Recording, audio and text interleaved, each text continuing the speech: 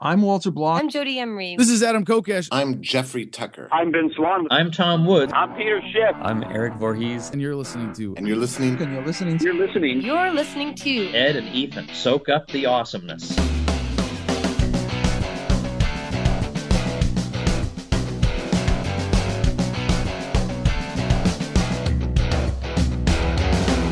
Listening to Ed and Ethan, the voice of liberty in Canada, coming to you from Saskatoon in the province of Saskatchewan. My intrepid co-host Ed joins me, of course, today. Yay, I'm back. Yes. Yeah, it's been a while. Good times. Well, yeah, it's been fun without you, though. I get to mess everything up technically. Yeah, it's okay, though. Yeah, what was it? It was the Bitcoin show before last. I basically just ate up like 6.5 minutes of dead air. Yeah, I was at work and I was listening and I was kind of like, oh no. Yeah, the poor producer there, he like freaked out. He was like, what's wrong? Like, what's going on? Anyway, all right. You're listening to us, thankfully, no dead air at the moment. You're listening to us on Liberty Express Radio, libertyexpressradio.com, the Liberty Radio Network, Liberty Movement Radio, the Daily Paul Radio Network. We're open this about guy. that, for sure. I can't do the once more to the breach, my friends. That's just stupid. Why do I keep doing that? It's like... Maybe it's you know what it is? It's because when you're talking about libertarian philosophy and freedom, it just feels like a constant battle, doesn't it? I mean, especially if you go on Facebook. That's a mistake. Don't go on Facebook. Yeah, just leave Facebook behind. You have these ideas, and then the mainstream has these ideas, and mainstream thinks that you have this idea, but your idea is not. It's like way out there. We're all racist baby killers. Ed. That's what we are. Okay, so hey, listen. And rich snobs too. Rich white snobs, man, right? Libertarians. Okay. Anyway, so we're gonna we mentioned at the start of the show we're gonna be talking to Stefan Kinsella. Stefan Kinsella has been on the show a couple times before, and it's always been a pleasure to have him. He's a patent attorney and libertarian writer in Houston, Texas. He's the founding and executive director of Libertarian Papers, founder and director of the Center for the Study of Innovative Freedom. That's C4SIF. I'm sure you've seen postings from that around. Founding member of the Property and Freedom Society. I think I've seen him described as I'm going to say, reluctant intellectual property attorney. Yeah. So he should be connected with us now. Stefan, how's your day going?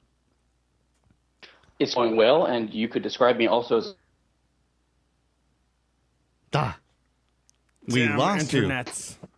We lost you, Stefan. You have to repeat just how well you're doing and how we could possibly describe you. All right, sorry. Okay, I think my connection's back. I had a Skype burp. Oh, well, Skype burps suck. But okay, let's try that again. Go on. Try it again. Sorry. Go ahead. Okay. No, I'm not even going to edit any of this out, Ed. This is all being left in. It's part of the character of the show. Okay. How else could you describe this this reluctant patent attorney? Well, I am in Houston. That does have negative connotations, I guess, because Texas has this reputation. So I like to say I'm really from Louisiana. So at least it's the worst state in the nation, but at least it's kind of fun and interesting. So I'm one of the libertarians from Louisiana. Put it that way. Okay, explain why Texas has that reputation. Because are you referring to the what was it, like the Eastern District Texas Court, the one that's very friendly to intellectual patent attorney or intellectual patent plaintiffs?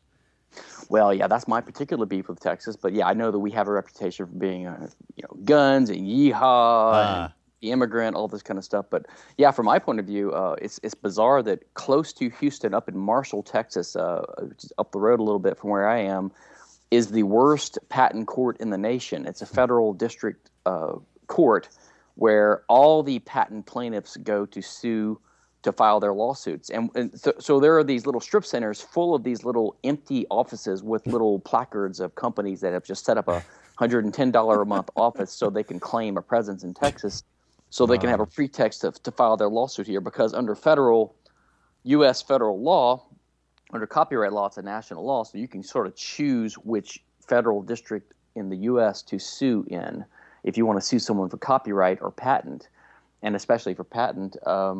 The district in Marshall, the Eastern District of Texas, is known for giving wildly large and pro-patent plaintiff awards. So this is where everyone comes. It's sort of a big grab bag here. You say the worst in the nation. I would say the worst in the world. But well, that's true. That's true. It's the worst in the nation, so therefore it's the worst in the world because the U.S. is the worst in the world on IP. Yeah. I've seen studies that argue that the United States industries that lobby for patent and copyright, Hollywood, pharmaceuticals, some software industries, the music industry, they are actually benefited by the copyright and patent law, although the country as a whole is not. But in other countries, Canada, European countries, especially Asian countries and Africa, et cetera, they're actually harmed by these laws, which is why the U.S. uses treaties and our heft in the world to strong-arm these countries into adopting U.S.-style IP law, which basically benefits Hollywood and the music industry and the pharmaceutical industry in America. Yeah, last time we had you on, we were talking about the TPP, the Trans-Pacific Partnership. Yeah. I don't know, has there been any more leaked info about that, or are we kind of we're still pretty hush-hush, I think, because it hasn't went through the Yeah, I haven't heard much about it lately, which worries me, makes me nervous, So there's something going on behind the scenes. I suspect we're still strong-arming people. It could be watered down a little bit like ACTA was if it passes, but it's going to be another ratcheting up of state power. And the perverse thing is the U.S. Says once we adhere to these agreements, which we force everyone to accede to, we say, well, we can't modify our copyright law. That would be that'd be a violation of our international obligations. In fact, I was listening this morning to the oral arguments in the Aereo case, which we can talk about if you guys want to.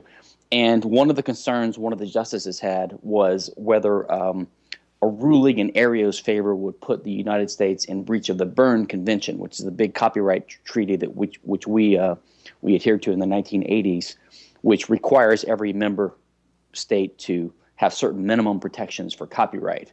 So even if the U.S. wanted to reduce our patent terms or our copyright terms to a certain to a smaller number, closer to what was in place at the founding of the country, 14 years roughly, instead of 150 years.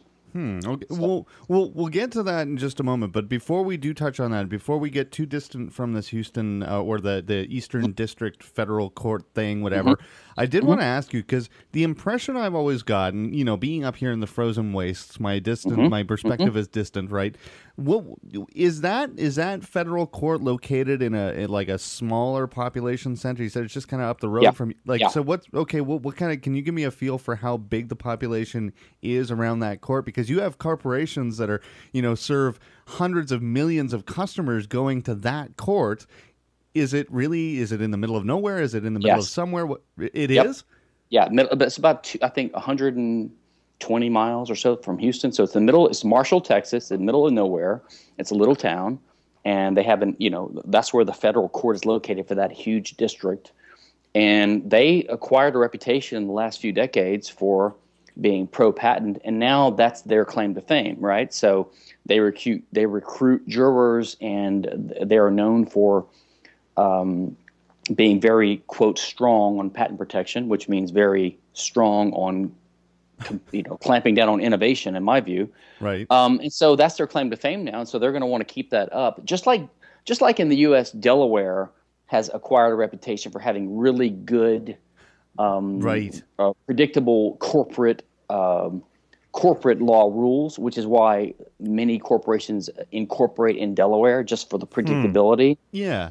I used to hear those ads on satellite radio all the time. Was incorporate in Delaware. It's the best state to incorporate. Yes. Well, this is hilarious. I'm looking at the population for Marshall, under 25,000 people. That's a small place for these big corporations to be going. That's incredible. Crazy. And if you look up the reporting by a guy named, I think his name is Joe Mullen, Mullen. He's a great sort of copyright reporter, and he sort of gets the details of what's going on there. They take pictures. They go down these hallways of these little dinky strip centers, and there's just an empty building with dozens of doorways in a darkly lit hallway, and they just hang their little sign out and just say, we have an office there. Wow. So you'll see all these patent troll companies have a little shingle on a little office in a strip center, just to have a presence there, so they have a justification to file their lawsuits there. God, I guess I shouldn't be laughing. That's actually pretty horrible. It's like, what a better expression of state perversion of the market, hey? Yeah. Like, just like, So how can it be any more plain than that? Well, so to put it into context, when we talk about patent reform, one of the things people say is a patent reform measure would be to change the federal rules of venue. In other words, if you're sued in Marshall and the plaintiff and you really have no contact with Texas, you should be able to move it to another court in the country that is not quite as insanely pro-patent.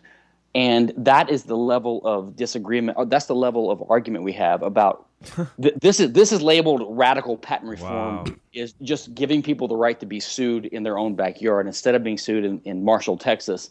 So if that is the level of discussion about patent reform, you know that they're foreclosing any real debate about real patent reform, which would be like lowering the term from 17 to 5 years or something like that. It's tough. You recently, Ethan, posted something on our Facebook about copyright, and usually it seems like copyright with people, they do not understand this complex issue, and they think that people are being harmed, and the government is really there to help you.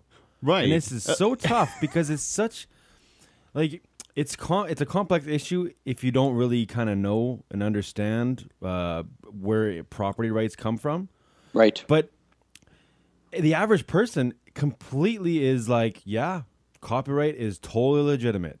Well, you look at this case, we can get to this, I think, Aereo, this case where, so basically what's going on here, from my understanding, is that this company is taking broadcast signals from, I guess, the likes of, say, CNN or whatever, I don't know, and streaming it over the web. It's at that website I watch every morning. No, it charges a fee, a monthly membership. Oh, it charges a fee. Yeah. Oh, so I just do it for free. Well, comparable to when people would throw up an antenna or, would subscribe to cable, whatever, right? They're pulling off these signals that are being broadcast by cable companies. So they're just not asking for permission. Is the whole thing? Is that what's going on? Well, it seems like they might be violating some copyright. So, Stefan, give us your expert sort of overview of what this case is about.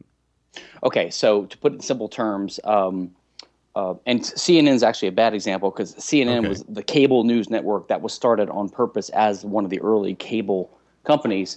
But there has been a practice starting in the 40s, 50s in the U.S. of broadcast TV, NBC, CBS, ABC. And they broadcast their content over the airwaves. Now, nowadays, most people get cable, so they get even the broadcast channels plus the cable channels over their cable provider. The cable provider has to pay some kind of license fee to broadcast, to transmit to you the CBS, NBC, ABC signals. But if you wanted to, and this is under U.S. federal copyright law since the 1970s, if you wanted to just have an antenna on your roof, you could receive PBS, ABC, NBC, and maybe Fox, some of these broadcast stations. And under Supreme Court decisions in the U.S. under copyright law in the last couple of decades, it's become clear that this sort of private right you have to receive the information being sent over the airwaves and to record it and to time shift it, okay, under the Sony decisions and other decisions, you have these private sort of rights. So what Aereo did was they were very creatively tried to comply precisely with the decisions that had been given out to date. So what they said was, we know that if we just have a big antenna and we just record everything that's broadcast and we send it to people, we're going to be a cable company, or we're going to be subject to licensing and royalties and all that. But so instead what we're going to do is we're going to provide a service to users to let them do what they could do privately in their own homes remotely. So they basically, instead of having a big antenna, they have thousands of dime-sized antennas, and they lease one to every customer, and then they lease space in their DVR farm, basically, up in the cloud. So you can go onto your Aereo account, and you can say, I live in Boston, and I would like to record the following broadcast signal that's being broadcast in Boston, which I would have the right to do at home, and record it on my own leased space in the memory of Aereo's server farm, and then I can play it on demand. So Aereo's argument is that all they're doing is extending the length of the wire from your DVR and your antenna in your home to a remote antenna and a remote DVR space at Aereo. So Aereo is just renting you the equipment to let you do what you could do legally under the law already. So they're trying to work around the restrictions in copyright law. And in the Supreme Court argument, they use terms like Aereo is circumventing copyright law, which really means Aereo is complying with copyright law. So it's hard to predict what the court will do. The court just heard arguments last week in the U.S. This is going to be a monumental copyright case in the U.S., kind of like the Sony and the Betamax and the Cablevision cases in the recent decades. If they decide against Aereo, it could jeopardize the entire industry of cloud-based services and cloud locker storage services like say Dropbox and companies like that, because you could characterize what they're doing as a public performance too, and it could be a violation of copyright law. The court, most of the justices on the court seemed very concerned that a ruling in favor of or against Aereo would jeopardize this high-tech cloud-based industry. So my suspicion is they will either rule against Aereo, but in a narrow way, and they will carve out an exception for cloud-based locker services.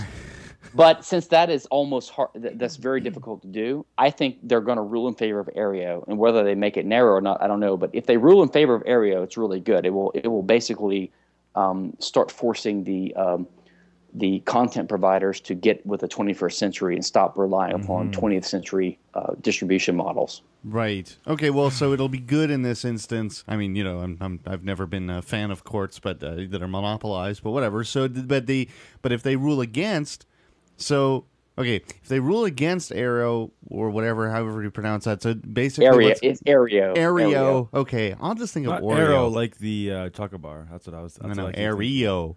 Yeah. So you got to incorporate the cookie. But not. Think Aereo Pagitica. No. Just Anyway, so but if they rule against, you're basically saying that any service like Dropbox that we're familiar with now will essentially have a right of exclusion in regards to competition, right? So they can basically say, they'll carve out this niche for services like that. And then any new market entrant that wants to get in on that sort of game. So you look at, for instance, right now, you look at decentralized services that are that are promising to provide Dropbox-like services through something like the Bitcoin protocol. That could be exposing people everywhere to incredible legal liabilities if this court rules against Aereo. Yes, and so we're seeing little glimmers of this already about what could happen if Aereo loses. Just the other day, some Dropbox user posted a screenshot of what happened when he tried to share a file privately with some other friend of his or whatever. And before he posted, when he sent the link to someone, Dropbox had apparently done a scan of his file, of the hashtag of the file, and they had detected there was copyrighted material in the file, and they sent him a little warning: we can't let you share this file unless you show that it's not a violation of copyright. So it was a private use of his own private space on Dropbox, and he was just trying to privately share it with someone, which is what people use Dropbox for quite often, is to share large files. So obviously I'm not blaming Dropbox. Dropbox is doing this because of a concern that they're going to be secondarily liable for a possible copyright infringement of their users, and that is because of copyright law in the first place, and because copyright law in the U.S. at least has these safe harbors. If you do certain things, if you act in a certain way, if you respond to DMCA takedown notices, for example, like on YouTube, then you're immune from liability. So that is why these companies overreact, and they become overly sensorial just to get the safe harbor. So because of fear of liability of copyright law, companies will become very conservative. And so my prediction is that if this continues, what's going to happen is two things. Customers, let's say in the West, in the US, they will just start using companies in Europe or in Africa or in Asia. They'll just start using fly-by-night companies or companies outside of the West or outside of the US. So it's going to kill Dropbox, but Dropbox New Zealand might crop up or whatever, right? Or Dropbox Senegal, I don't know. And then encryption is going to be on the rise too. So if you start encrypting your files privately, then the hashtag system these companies want to use can't work, and they can throw their hands up and say, well, we tried, but we can't see what these customers have. Yeah, what's that guy, the Mega guy? What's Kim.com. Yeah. He's, I think, his new the government came in. You know, I watched a Vice documentary about that. They like stormed his house, like full on choppers and like SWAT raid type thing. And then like it was funny, like they took everything, and then like the next day he put something up. And it was like 10 times better and all encrypted. It was like just hilarious. Yeah, well, the government was so funny. I have some reservations about Kim.com and his approach to all of this stuff. Statist's gonna state. But anyway, when you when you look at this, I'm concerned a lot more about these legal liabilities that people could be exposed to. Because Stefan, you mentioned that people could start using fly-by-night companies in whatever country jurisdiction. I look at the foreign exchange market and foreign exchange brokers. The situation there is that American regulation has basically extended its tentacles across the world to make it so that if any foreign exchange broker wishes to be licensed with their local authorities, that's right, they also have to exclude American customers. So the only way that you can accept American customers if you're a company in, say, Finland is to not be registered with Finland's Financial Services Authority, right? So yes. So in other words, I'm looking at this as more serious than just using fly-by-night companies. I'm looking at this as maybe potentially constricting that competition globally, like just taking all of that opportunity for using cloud-based storage systems and the like, and just completely making it inaccessible to most Americans in particular. Well, I agree completely. Look, the dilemma that we Westerners that are libertarians have is that we recognize, like a lot of libertarians do, that there was something especially libertarian-ish about the early American experiment. So there's this connection between the United States of America and libertarianism. And so we're reluctant to acknowledge or to admit that, in a way, America has become the worst imperialist power on the earth. It shouldn't really surprise us that the country with the most liberal sort of early heritage and the biggest economy, because we're large. So we became rich because of our libertarian or liberal internal laws. Mm-hmm. It's no surprise that the country that has that status will have a government that's going to be the richest in the world as well, because it parasitically, survives off of the wealth of the country on the internal. It's going to become externally the most militant and imperialistic country. So it's hard for us to accept that, to condemn the country. I think we have to separate out the libertarian heritage of some of our thinkers and our traditions from the state that arises from this wealth and parasites off of this wealth. So let me give one example. The United States in the, I think, 1970s enacted this law, which makes it illegal under U.S. law for American companies to bribe foreign governments. It's called the FCPA, the Foreign Corrupt Practices Act. Okay. And they're saying you can go to jail if you're an American company and you bribe a foreign government to get regulations or permits or whatever. Now, in other countries at the time, that was regular practice, and you could even deduct it from your taxes as a business expense. Okay. And so the U.S. passes this law, and it puts American companies at a relative disadvantage to other companies because they're in the practice of bribing when they need to bribe. They need to grease the wheels to get projects done in Saudi Arabia or whatever. And so, of course, because of this this cost that's being imposed upon American companies.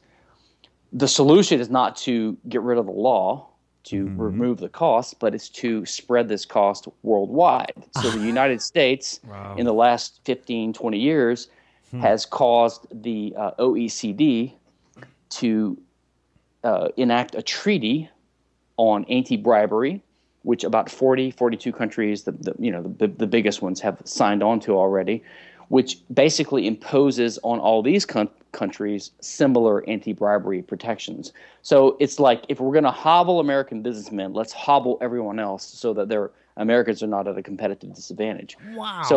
So I suspect Canada's part of this too, because you guys do what we say usually. 51st state. We're 51st state. That's pretty much it. It's true. It's true. That's pretty much how it is.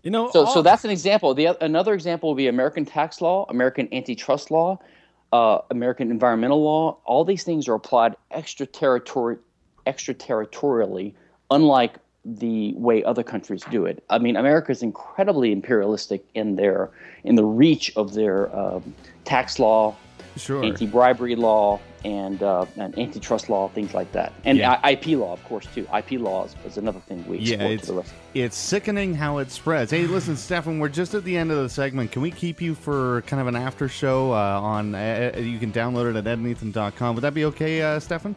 Let's do it. Okay, cool. So we'll be back right after the music. If you're on our RSS feed, you're watching on the YouTubes, whatever, Stefan Kinsella, you can find writing from Stefan Kinsella at c4sif.org. That's the Center for Study of Innovative Freedom. Again, that's c4sif.org. Or you can just go to his personal website. You can also do that to stefankinsella.com. That's STEPHANKINSELLA.com. In the meantime, thank you very much for listening to us right here on Liberty Express Radio. It's been a pleasure, as it is every week. EdNathan.com if you want to check us out. I'm not forgetting anything. This is Ed and Ethan.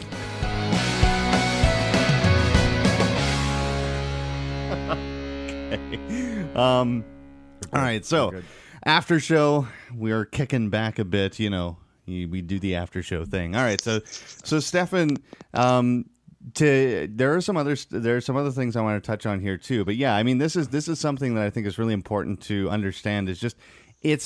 I don't know why does America have this reach? It's in the Constitution. That's where I was going to go with it. Like, isn't intellectual property or copyright, isn't that in the Constitution? Is wasn't it put in there initially too? I don't know. We have to ask Obama. He's the constitutional scholar, but we don't have him. We don't have him on the line though. So Stefan, what? Oh, man. Yeah, I'm not sure. A scholar of which constitution? I'm not sure. But anyway, so Stefan, 1984 book maybe. Is intellectual property in the Constitution? I don't know if we've asked you this before. Is there a provision in the Constitution anywhere for intellectual property rights? Yes. So the U.S. Constitution ratified 1789. There is a provision that permits Congress to enact copyright and patent law. Now, if you read the clause, they use the word sciences to promote the sciences and the arts. So it says that Congress can, doesn't have to, can provide basically monopoly protection for the works of science and the arts. The interesting thing is that the wording is reversed to what we would use now. When they said science, they meant the arts. When they said science, they meant copyright, because science was the knowledge of the mind, right? Conscience, right? The word conscience or science. And the arts meant actually meant practical gizmos, like think of the word artisan. So it was actually reversed to what most people think of nowadays. So when they said you can protect the products of science and the arts, they meant copyright and patent. Okay, that's weird because I don't know. That's so I got a phone call. Are we back now? Oh yeah. We didn't even notice. Okay, sorry, my phone just rang. So 1789. Now I have an argument that in 1791, right? So the Constitution was enacted in 1789 with no Bill of Rights, but there was a promise of a Bill of Rights. In 1791, 2 years later, the Bill of Rights was finally enacted. The first 12 the first 10 amendments to the Constitution. There were 2 others that were tabled, and one, by the way, the First Amendment. So the First Amendment we think of right now as the freedom of speech was originally the Third Amendment proposed. The First and the Second Amendments were not enacted, or they were not ratified. So amendments 3 through 12 were ratified, and they became 1 through 10. And in 1991 or 1995 or something, like just 2 decades ago, finally the final state ratified the first original amendment, which had to do with congressional pay during their term in office. And that became the 27th Amendment to the Constitution. So the 27th Amendment to the U.S. Constitution, which is the last one that's ever been ratified, probably the last one that ever will be ratified, was the original First Amendment to the Constitution. But in any case, my argument is that the Bill of Rights had freedom of speech. It had protection against warrantless searches of homes. It had protection of due process in the Fifth Amendment. It had a prohibition upon excessive fines in the Eighth Amendment, cruel and unusual punishment and excessive fines.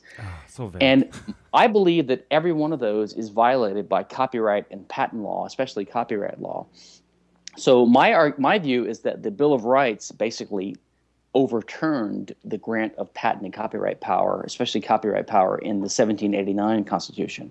So I believe that the entire federal patent and copyright law edifice we have is unconstitutional because of the Bill of Rights. But of course don't see it that way. Well, why would you say specific? Like what in the Bill of Rights overturned copy? Explain the process. Okay, so the Bill of Rights guarantees freedom of speech, freedom of press, due process of law, and it bans excessive fines. Now, the copyright law has like $75,000 or something like that per copyright breach, which is why you can have some housewife like Jamie Thomas sued for millions of dollars for uploading a dozen songs to the internet. And that's clearly disproportionate punishment, and the penalty has nothing to do with the crime or the damages caused. So I think it violates the Eighth Amendment. The courts explicitly recognize that they call it a tension between copyright law and freedom of speech or freedom of the press, because copyright law says you can't publish certain things, you can't say certain things in certain ways. So normally that would be just unconstitutional because of the First Amendment. But what the court says is that we have to balance these things. Well, we have one part of the Constitution that says that we can have a copyright law, but we have another part that says that we have freedom of speech and freedom of the press. So we have to balance them out, and we have to find the balance. And so they do this balancing act, and they allow some copyright law, but not others, et cetera. But the problem with that reasoning is that the First Amendment was enacted in 1791, and the Copyright Clause was 1789. So if there's a conflict, the later provision should govern. You shouldn't balance them out. Just like the U.S. banned alcohol, right, in the early 20th century, and then we later repealed it. Now, the reason alcohol prohibition is repealed is because the repealing amendment came after. So in legislation and in constitutional enactment, the later statute, the later provision always is the one that governs. I mean, that's why you can override a statute by a later provision. So that's the main argument, I think, that even in the U.S., the copyright law is clearly unconstitutional because it violates the Bill of Rights. Okay, that's actually really interesting. I hadn't, because unlike Obama, I am not a constitutional scholar, so I don't have this perspective. That's actually pretty cool, because I don't know, when it comes to the Constitution, Ed did mention something about it's also vague, and that's true. I mean, when I look at all of this stuff, it's an interesting sort of, I almost want to say like it's mental masturbation in a sense, like you're right. But it is so vague, I hear sometimes on Liberty Express, I hear oh darn it, what's her name? Chris Ann Hall. She's a constitutional expert, and she talks a lot about the Constitution. But whenever I hear words like unreasonable search and seizure, yep. That's not to me. That's not really a natural law. That is a kind of advancing in the game of guesswork. Right? It's just kind of, we have a law and it might apply and it might not. We'll figure it out. And in the end, we're going to do it in a really uncompetitive fashion because we're going to monopolize the system that figures it out for you. So, it's all very interesting. I guess to me, it just boils down quite simply. And I would suspect, of course, it's the same for you, Stefan. It boils down pretty simply, right, to natural rights. I know that you understand, even with your legal mind and your understanding of all of these laws and how they interact with one another, I know that you understand, certainly, that this is all, it's pretty much make-believe, right? So the way I look at it is this. These traditional protections you're talking about do evolve over time. Legal understanding of rights and the relationship of powers do evolve over time.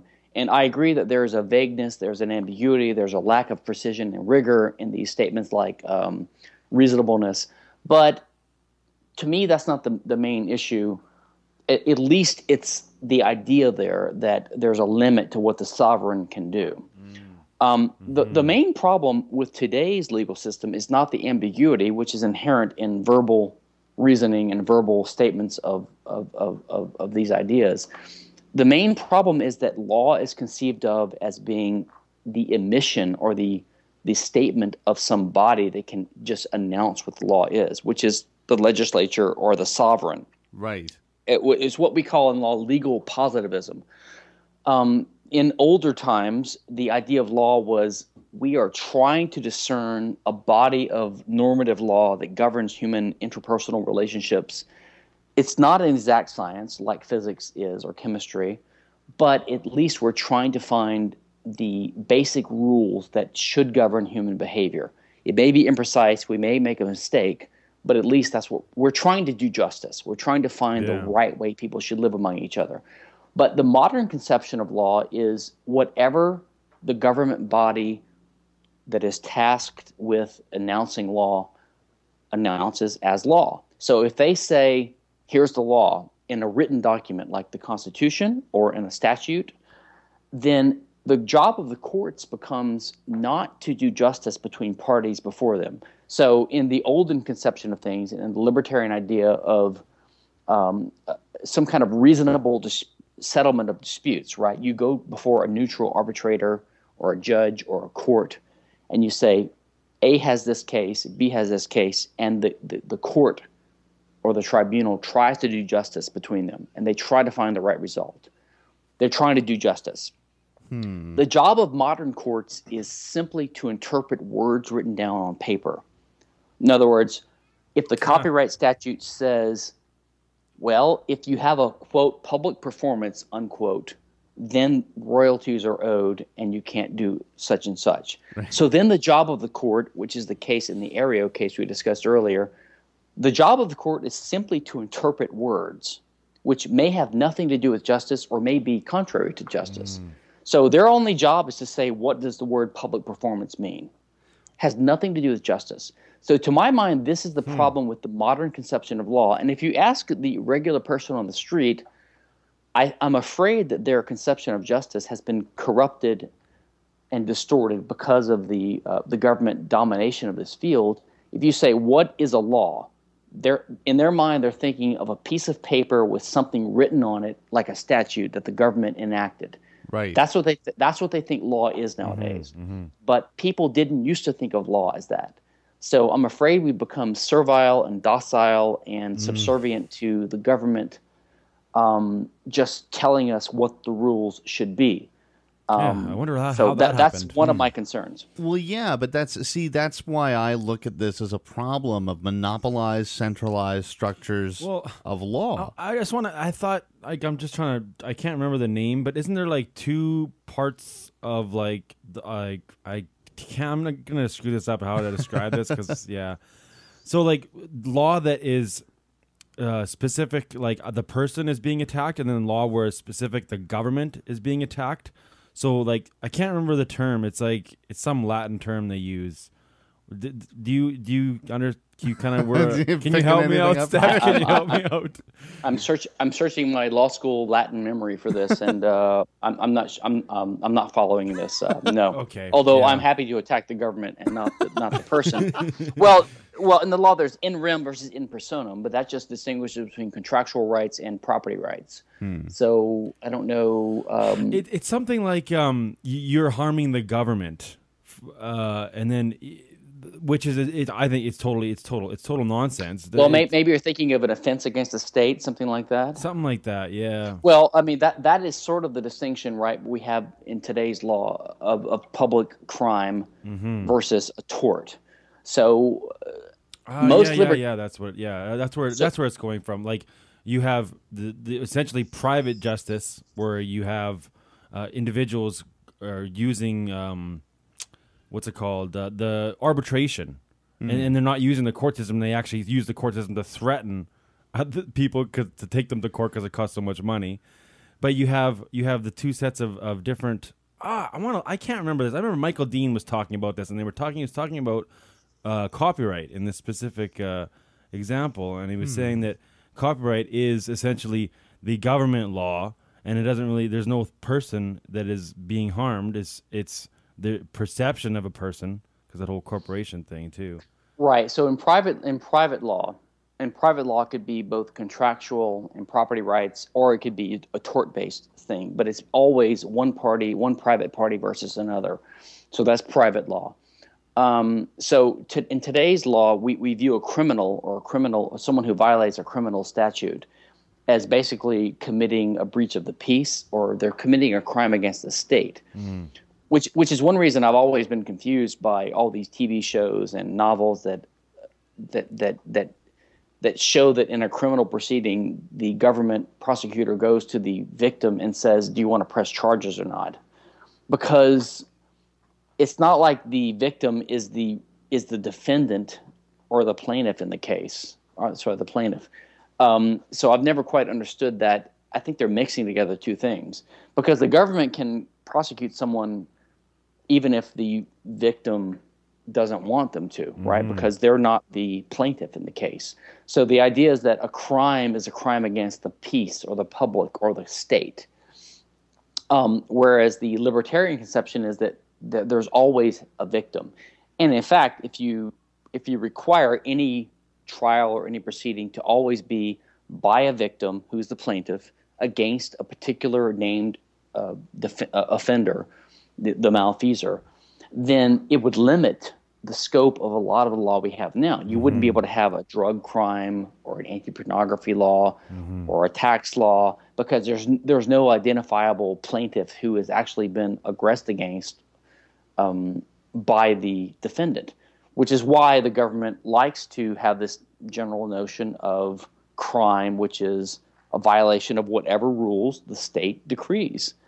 So they've disconnected a victim. So they've taken out the requirement that there be a victim who's been harmed. So in a private law system, of course, there would have to be a victim who's identifiable, and they would be the plaintiff. And it would basically be a tort case. That makes sense. You know, it's so tough because all these, it's such a mishmash. And it's all just thrown together, and they never repeal any laws. They just add new ones. Rarely. To it. So, like, do you ever see this being solved other than like everybody, like everything gets bombed, the government just destroy everything? Like, I don't know, man. This is so tough. What do you think? Well, okay. So I think that of course is that is of course not at the present time conceivable that we're going to defeat the government by armed revolution. Whether it's legitimate or not is another question, but it's just not practical right now. The government far outarms us. Well, hold on. I mean, well, I guess in a sense that's true. But I mean, if you just look at gun ownership levels, the citizenry is in fact in possession of far more firearms, rifles, handguns, and the like, than government. It's just they don't have as many tanks and nukes. So there is a bit of an imbalance. I'll take that. There's tanks and nukes. I mean, there's that, right? Yeah, just that, I guess. That does come up. Like what I'm thinking of is like what happened in Egypt, where the people just rose up and then they just stormed into the government buildings and then like took all the documents from like the secret police and stuff like that. Like if we storm into the copyright buildings and just take all the law stuff and get rid of all the files, then no one's gonna know then, But I don't know. Yeah, well, let me ask you guys a question. Isn't there some kind of bizarre regulation in Canada about what they call long guns or something? Don't they call rifles long guns or something? Yes, we have the long gun registry. Yeah. It's so absurd to own a handgun. You have to be actually a member of a range. And you have to, before you go to the range, you have to submit a route from your house to the range to the government, and you have to let them know when you're going to use that. Yeah, don't and if deviate. you don't, that's illegal, and you're a criminal. It's incredible. Yeah, everyone thinks America is a weird country because we have this kind of weird mishmash of traditions and ideas, but Canada's weird because you sort of have the American free spirit, but you go with European socialist controls, like in a docile way. It's weird, like socialized medicine, guns. It's just bizarre. It is kind of bizarre. It is more of an English overlord sense, that's for sure. Well, yeah, we are still attached to the royalty and constitutional monarchy is. That's right. That's our government structure. We have. Man, that's creepy saying that.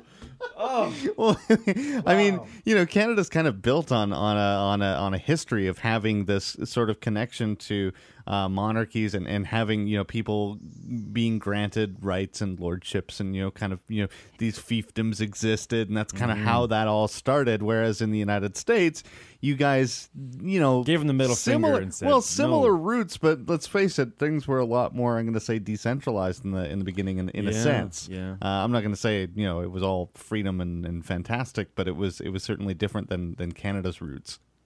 Yeah, but apparently, I listened to a podcast recently with, it was on Russ Roberts' podcast. There was a guy talking about the banking system in Canada and how the banking system, I think it was on Econ Talk in the last 2 months. It was really good. And it was about how just serendipitously or for whatever reasons, Canada's banking system has escaped all the bizarre American structural features. And, the Canadian banking system has turned out to be a lot better than what the U.S. ended up doing. Well, maybe before 30s there, where we had like one of the freest banking systems in the world, actually. Yeah, we were actually a global banking hub in the early 1900s, right? But I mean, in the mid-30s, we got the Central Bank of Canada. That came into existence. It's kind of funny because it's contrasted really well against the American experience of the Great Depression. The Canadian experience of the Great Depression has this really interesting contrast, where in the American experience, you guys had thousands of local bank failures, and in Canada, where we didn't have that lender of last resort, right. You could count them on one hand, right? Right. Yeah. Well, that's what the guy pointed out. So that was quite interesting. So. Yeah, but I mean, today, look, where we are now, it's funny. We used to have, what was it, in about 2009, 2010, we used to have this narrative where, Canada's got this really strong banking system now, so we're, we're really well positioned. And we never got a bailout either. Yeah. Well, not a public one. We found that there was a lot of secret bailouts going on. But anyway, but now, I mean, we don't even have that narrative anymore because it would be laughable. Our consumer debt levels are ridiculously high. Yes. We have an overheated housing market. You look at it's worse than the States at the peak. You can buy a castle on the eastern side of Canada for as much as it costs for a dilapidated one-bedroom bungalow on the western coast of Canada. So it's just ridiculous how we're going on. It's not a good place now. Yeah. I think since the 60s, maybe up until the 60s or roughly something like that, it was superior. But nowadays, it's all being dominated by the U.S. type system and imperialism. Yeah. Yep. Only 6 big banks, I think. Hey. Yeah, we've got 6 big banks, and yeah, they're all connected by this horrible octopus-like sort of central banking system. The system that's shared around the world, right? So yeah, I guess I don't know. I don't even know where we were going. So yeah, how did we get here? Yeah, So where did we? I don't know. I lost track. But I think. Did you guys want to talk about the net neutrality sort of I stuff? did want to. Yeah, I did want to let's bring do that that. up with you, Stefan. So we do have. Okay, we've talked about on the show here before net neutrality. I actually am very much opposed to any regulation that imposes, this sort of fair internet use doctrine, right? Stefan, right now there's something. Can you kind of give me like a bit of a primer as to what's going on right now in the United States? Because I know there's been some deregulation of some re-regulation, I guess we want to call it. So what was that? So in the U.S., let's just talk about the main players. The main players will be the FCC, the Federal Communications Commission, which governs radio transmissions and communications. But also the FTC, the Federal Trade Commission, which governs antitrust and competition law. Okay, so here's my understanding. There was a case in 2010 which said that the FCC regulations trying to impose some version of net neutrality were not legal because of the way the FCC is mandated. Now, I think the FCC can come back and they can just tailor those rules, which they're trying to do, to comply with the way their mandate is, and they can impose some form of net neutrality, which means basically some kind of rule by the U.S. federal government against ISPs that says you can't engage in certain forms of what they call discrimination, right? Now, apparently what's going on right now is they are proposing rules that say that you can't do outright discrimination. You can't, if you're an ISP, you can't block certain traffic that you don't like, I guess, child pornography or terrorism or a competitor signal. But you can grant faster access to someone who pays you a fee. So they're doing it the reverse way. So they're saying that if let's say Netflix makes a deal with a given ISP or cable company and says that Netflix traffic is going to get a fast track on your ISP backbone if they pay an extra fee, which of course will be passed on partially to the consumers, right?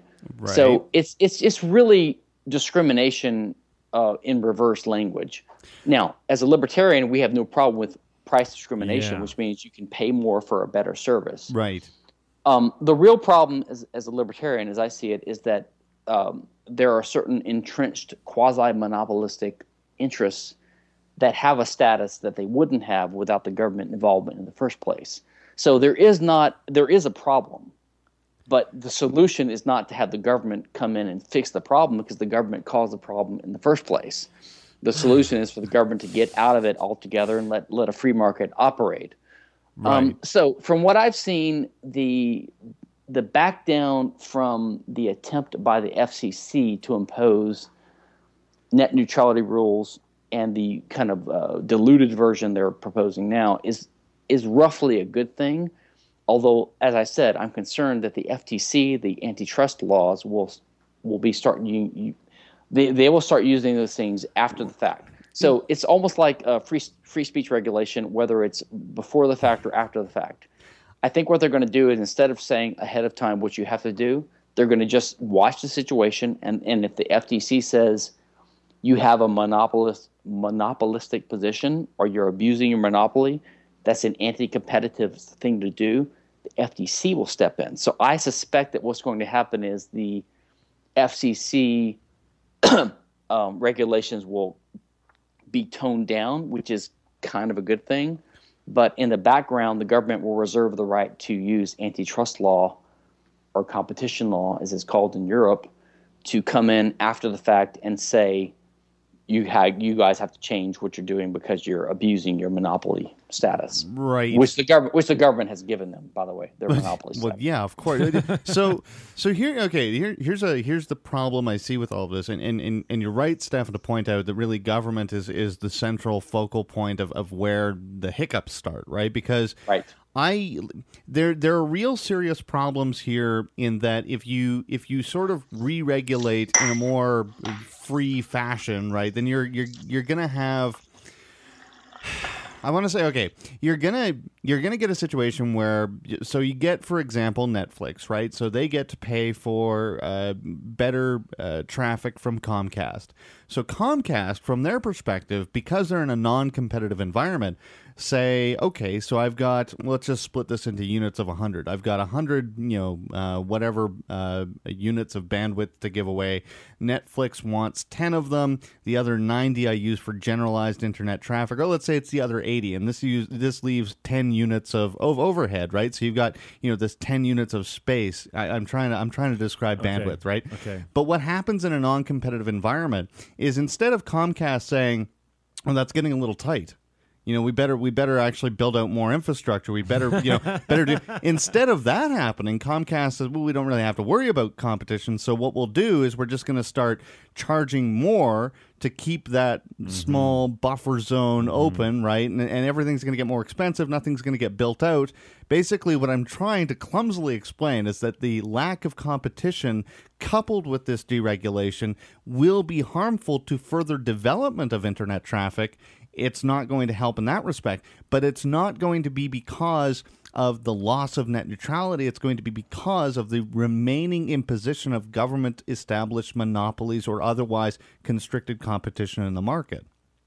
Well, I think that's very well said. I agree completely with what you just said.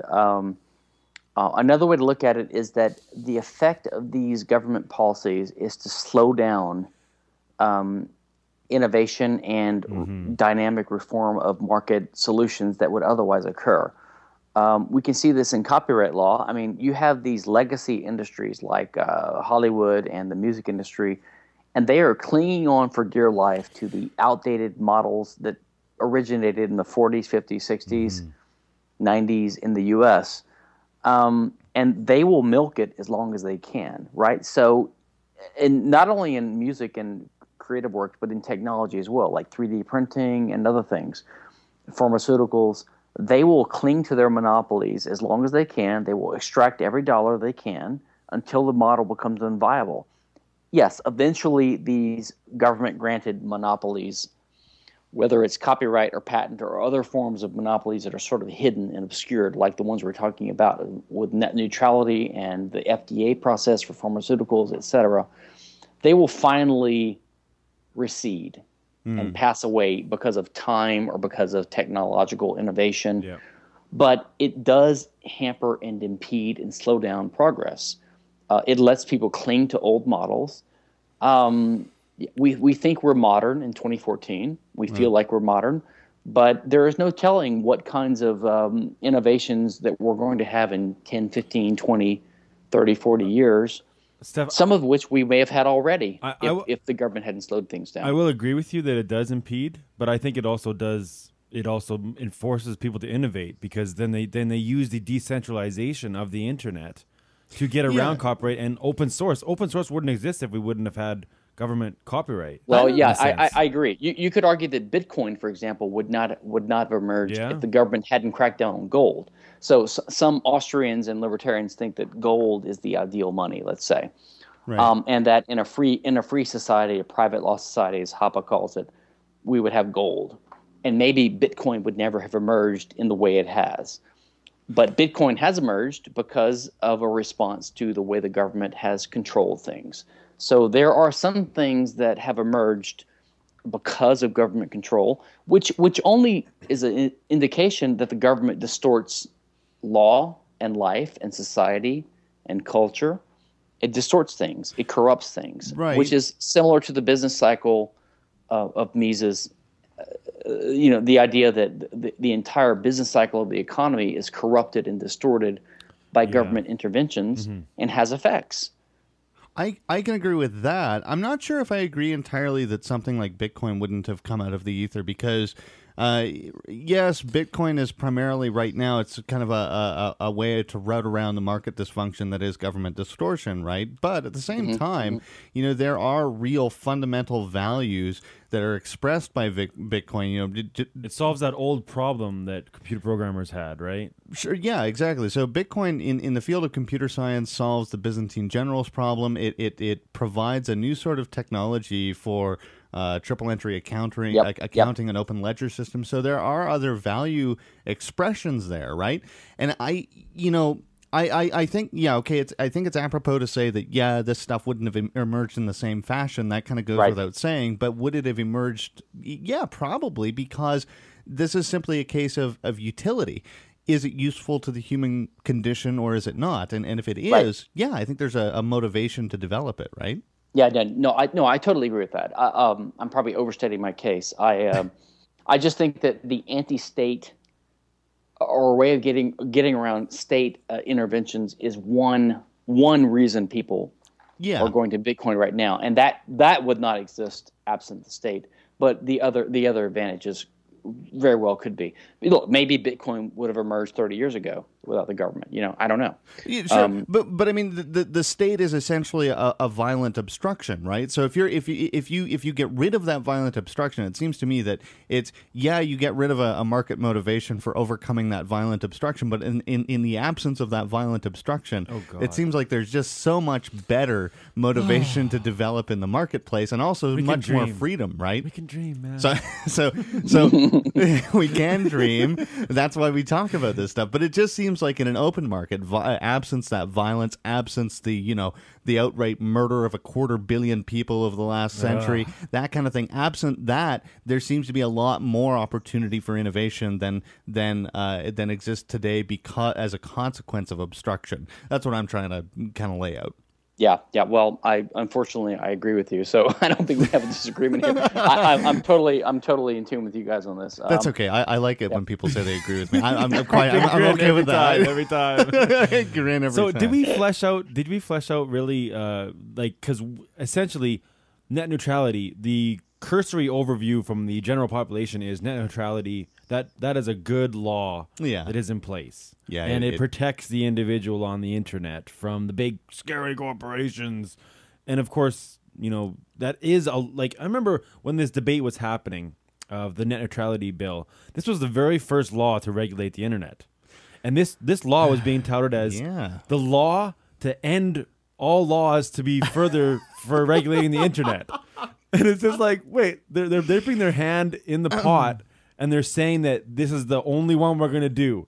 Like, I'm going to believe that one, type of thing. So, here's what I think is the best possible spin on it. The average person is not that in tune with our libertarian sensibilities. Yeah. And they equate big corporations with the government. Now, they're not completely wrong to do so. They do sense some connection, and we decry that as libertarians as corporatism or crony capitalism or whatever. So they're not completely wrong, and they sense that something is wrong, and they just want freedom. They don't want these companies to do unreasonable, outrageous things, and they sense, I believe, that these companies are able to get away with things they couldn't get away with if they weren't connected to the government or the state in the first place. So I think the general sensibility is basically right.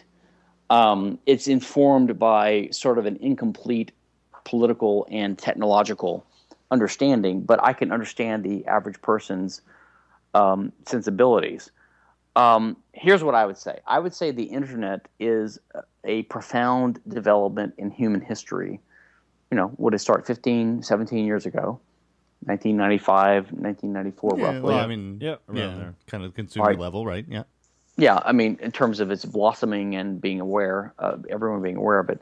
And any government regulation that threatens to control it is something we should be very concerned about. And I would include in that any net neutrality regulations by the government, pro or con. I mean, if the government is getting involved at all in it, I think we should be concerned. So we should just push for a very free internet, as free of government control and restriction as possible.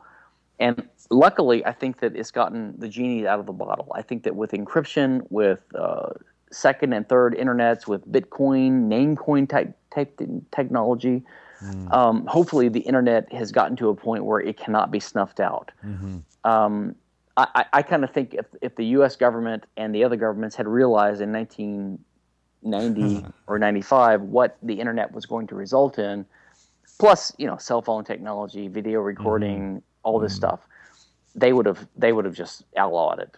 But it's too late. I think it's too late. And so let's hope that by the time they become aware of other things like encryption technology, Bitcoin, it's going to be too late to outlaw it. So I think no matter the details of any government regulation of the internet, under the guise of net neutrality or censorship or stopping terrorism or pornography, child pornography, money laundering, whatever, we have to be extremely skeptical of any government attempts to have any authority whatsoever over, these kind of communications between people over the distributed network we call the internet. I like to think, kind of a Ed Stoner corner. I like to think that the internet is the brain synapses. You know how the brain, each individual brain cell is like a little piece of information is kept there. We are those. Each person is that brain cell, and then the internet is the synapses that connect us all together. So the hive mind, this hive mind idea where you have. That's why I said. That's why I prefaced this with the stoners.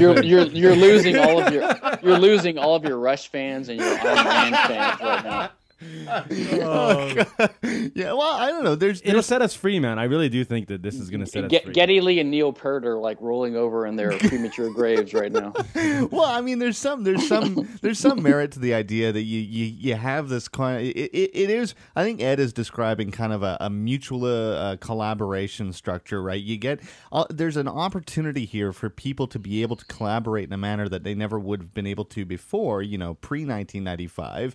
And that's been so significant. There's been so much value in that infrastructure. I mean, right. It's just huge. It was so easily dismissed at the time. We had on our Bitcoin weekday show, we had somebody, was it Tur? I can't remember if it was Tur Demeester or not. It was somebody telling us about how, this visionary at the time was saying, well, if the internet's so great, why does my local mall do more business in a day than the whole internet does in a month, right? Right. It's like there now, of course, is very clearly that huge value expression. Communication is so valuable, and I think that's part of also why you're right, Stefan, in that it probably has come to a point where it can't be snuffed out anymore, especially now when you look at open sourced, decentralized technologies that are being developed by people in various hackspace communities, that kind of thing. So I don't know. I see this as, yes, it is a giant collaborative effort that involves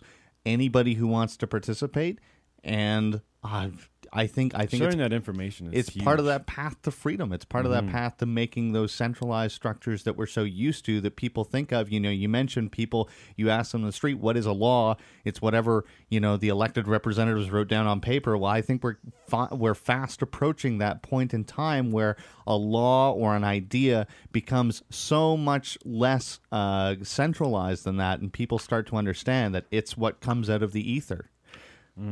Yeah. I think so too, but I do think that there's a growing sense of illegitimacy among people. They know the government is a joke. Basically, they put up with it.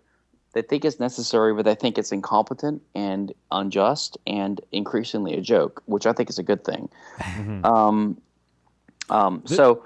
And if you think about the institutions and the practices in society that are being undermined by technology and free markets, I know left libertarians decry globalism and shipping tangerines from New Zealand on a ship to the U.S. and whatever, right, because they think it's subsidized by public roads and shipping lanes protected by the U.S. military, etc. But globalization and the internet has done something. So, for example, you can outsource some guy in Chile or India the web services you need for your website or for your radio show, and so there's this commerce that's increased and this interconnection, this intercourse between people, right? And the government can't stop that. They can't regulate you talking to a friend in Bolivia or hiring him to design a logo for you if you need it for your business. Right. So to my mind, these things are slowly creeping out of the government's control. And if the government cracks down on it, then we can use encryption, and we can use torrents, and we can use a dark net. Lots of techniques that the government just is going to increasingly be unable to stop.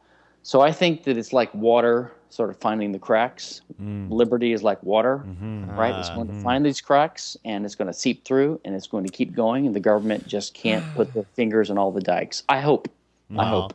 I like that note of finality, and it's probably a good place to kind of leave off for now. And there's more stuff I wanted to talk to you about, Stefan, but I know we're taking up a lot of your time, and I really do appreciate because you came to us today on pretty short notice, so it's very kind of you to stick around with us as you have.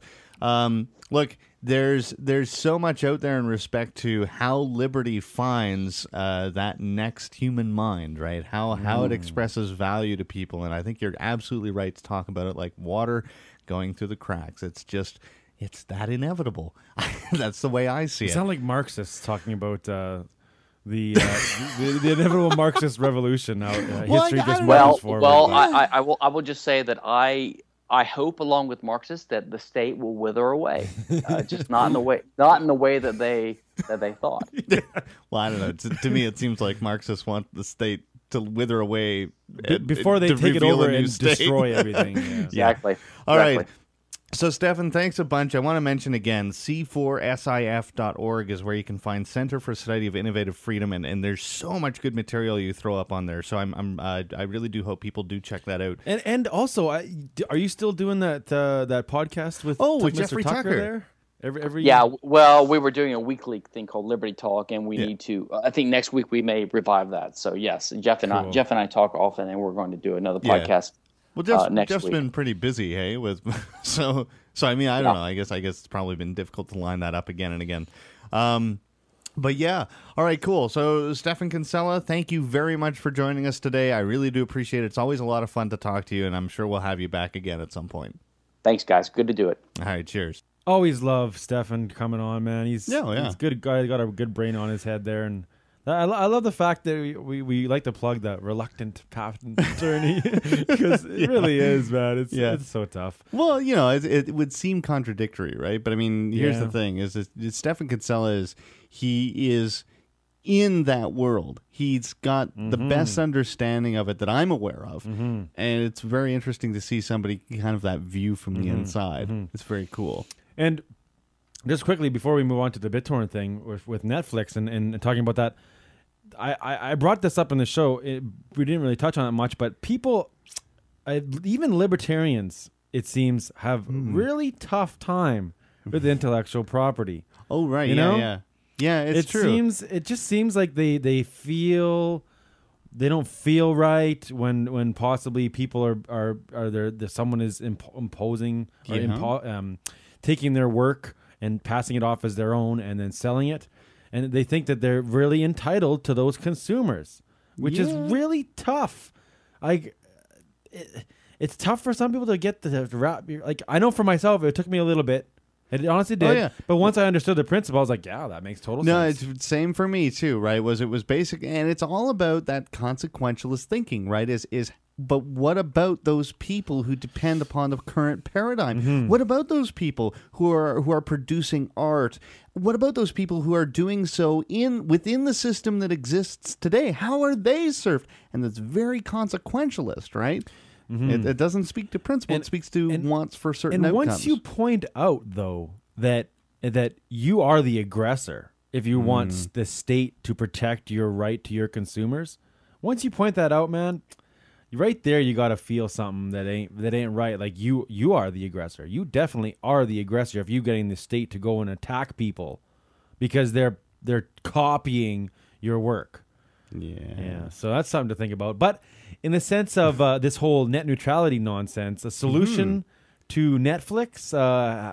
BitTorrent. Yay, BitTorrent. Well, there's this idea out there that Netflix should defeat internet service providers by utilizing peer-to-peer technology, right? Because this is one of the things, when we talk about net neutrality and we talk about preferential treatment for certain service providers, like, say, Netflix, then you get into this position where, well, the ISPs are kind of the gatekeepers. Well, what's the answer to the gatekeeper? Decentralization, distribution of networks, and that's what peer-to-peer is. So how would this work? Like now the technology exists, and you can right now download a file like a TV show on uTorrent and stream it while it's downloading. Yeah, like that is it's so incredible.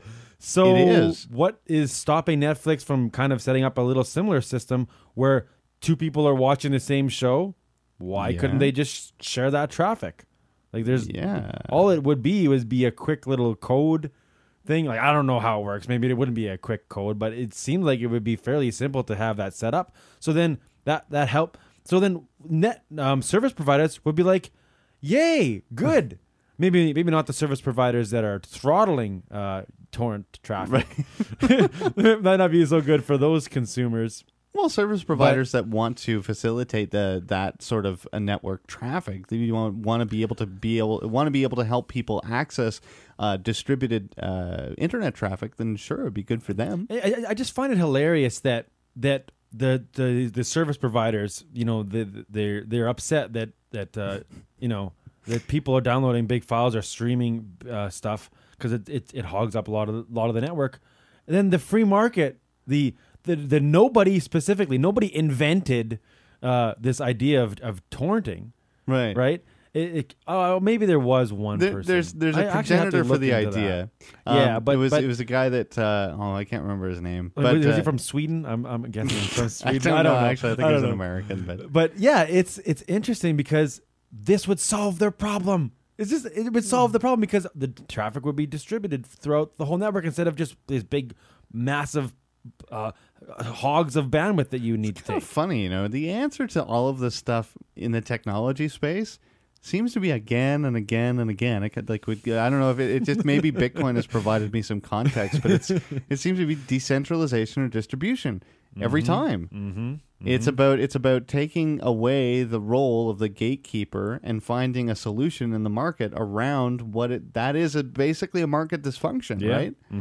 So yeah, Netflix would probably do well to try to search, and I think they are actually. I think in this article you pulled up. They are looking into researching peer-to-peer architecture. Yeah, so that's cool. That is pretty cool. There were some other stories I wanted to look at real quick. Do you remember on I can't remember how many episodes it was ago, but I was kind of moaning and whining about, hey, why shouldn't I be able to put some decals on the side of my truck and scream down the highway with flashing lights and a siren? Everybody get out of my way because I'm a trucker. I'm a hero. Yeah. And it's funny because when we were talking about that, it was kind of like, it was all tongue in cheek. I am doing something for the community. I'm providing value, and police officers get this hero worship, but I do a job that I put my neck on the line for. Truck drivers die in the line of duty, right? So where's my blind, stupid, nonsensical, know nothing, non-minded, hero worship? Where's my hero worship? And this is another statistic that kind of actually really bolsters that tongue-in-cheek argument. Turns out, top 10 most dangerous, most lethal occupations in the United States, cops don't even make the list. Yeah. And my job is actually number 7. It is on the list. Astonished, yeah. Come on. It's just hilarious. You think about this stuff, it's all humor, it's funny, but turns out, in humor, there's kind of a root of truth. And here, yeah. It's not even it's number 7 truck drivers. Yeah, number 7 truck drivers, 22.8 fatalities per 100,000 employed. Logging workers top the list at 127.8 fatalities per 100,000 employed. Roofers, garbage collectors are on there. Aircraft pilots, electrical power line installation. Yeah, that one kind of perplexes me on that one. I don't know. Yeah, well, I don't know. They do hang off the side of those trucks quite often. Maybe they're maybe they let go at the wrong time. I don't know. I haven't seen too many of that. For the most part, vicious dog. For the most part, they're like truck drivers, and they just drive trucks. You think that would Yeah, you know what I mean. Like, well, it depends on the technology used, right? Yeah, like that's right, there's different technology for, That's right. for picking up garbage, which is kind of funny. and it's they're usually union type jobs too, from the city, so there's no innovation in that respect, you know. So it doesn't surprise me that farmers and ranchers make the list at number 9. You know, my experience when I was hauling grain. My experience on some farms was just hilarious. Like, I remember there was one situation where the farmer was augering out, I think it was canola into the truck, and so when you get into a canola, like one of those grain storage bins, when you get to the bottom of the bin and all the canola is almost gone, basically what you have to do is you have to go into the bin and with a shovel shovel the canola into the auger. Done that. Yeah, fun stuff. Hot work, right? Oh, that's God, it sweaty work. But anyway, it's funny because and usually these augers have a grill over top of them, so you know if you brush your foot against it, you'll hit the grill rather than get caught in the auger, right? Well, this old farmer, I remember he's shoveling canola into the auger, no grill. And he's in this kind of pile of canola, so he's slipping towards the auger. Sometimes he's like, "Oh, that was close." Like, you could die. It's interesting. It's interesting you talk about this. I actually I worked for a farmer in my teen years where he actually had this little contraption set up where it was like this 3-pieced auger arm. Yeah. Where you connect it to the auger and you would have to just walk around in the bin and it would auger all the grain to it. Okay. But it was completely exposed. Right? So you're essentially like walking around with this thing that could like suck you into the machine, and you're walking in grain, and the grain is like moving and stuff. It's like, man, it's super dangerous. Well, but you know, I remember when I was good, in that situation, I was there with another driver who was basically teaching me showing me the ropes, and I remember looking at him going, "That's not really very safe." And he's like, "Well, welcome to the farm, you know." But I mean, you get paid a little bit more too. Like I remember, I got a decent wage to do a little bit more dangerous work because it was more dangerous, and I was getting paid. I think I was getting paid more than minimum wage too because of that. And when I was in the oil field, it was more dangerous in the oil field. That's actually where I broke my neck initially. Yeah, initially, all the other times too was terrible. No, I've only done that once, thankfully. But I got a very good premium pay, not just because oil is valuable, but because also I was doing work that was a little bit more demanding, more tough, and more dangerous. So yeah, that's a value judgment you trade off. But the cops, I'm sorry, you know what? Pretty safe job in respect to lethality. Because, you buy into that myth, right? A police officer goes out to protect the community and protect you from the evil villains that patrol our streets or whatever, right? Like, you firefighters aren't on the list either. No, firefighters aren't, and that's kind of interesting. But you know what? Firefighters don't aggress against people. That's probably that probably helps their safety. They have a more legitimate function. No, but I mean, it's these emergency services. I find a great deal of respect for firefighters, for paramedics, but police officers, it's different. Police officers, part of the reason that we are told this myth of how they protect the peace of our community, never mind the fact that they actually destroy it. But, we get told this myth, and it's about how they put their necks on the line for us. Like, it's the ultimate sacrifice. That's where that hero worship comes from, right? Meanwhile, while I whip down the highway, risking my life, in fact, in a much more real sense than any police officer out there, I can end up in a slough off a bridge, hit a patch of ice, and I go flying off the road into a gaggle of cows. I don't know what could happen to me, right? And I'm providing real non-violent value. I'm not pulling somebody over for going too fast. I'm not beating the crap out of somebody for ingesting the wrong drug. I'm not out there fining somebody for jaywalking, judging for their own whether or not it was safe to cross the street. I'm not looking at somebody going through a red light where there was no traffic and then causing them economic damage. Now, I agree with you. 100%. But we also have to. They do perform somewhat of a legitimate function of if you are getting robbed. I think it's a vast minority.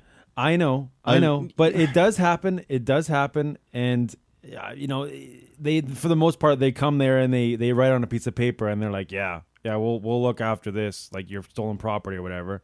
But sometimes they do actually are legitimately helping people in a certain sense. But it is it is a small you're right. And that you're is right. their function to protect life and property in the No, I think idea of what they that's believe. their assertive right? function, right? And we've talked about that too, about how insurance companies don't exist in a proper paradigm to provide that real incentive. We talked about that guy who had the backhoe stolen, and he went to the police, and they said, basically, okay, sorry, it really sucks that your big, $250,000 piece of equipment is gone, but oh well.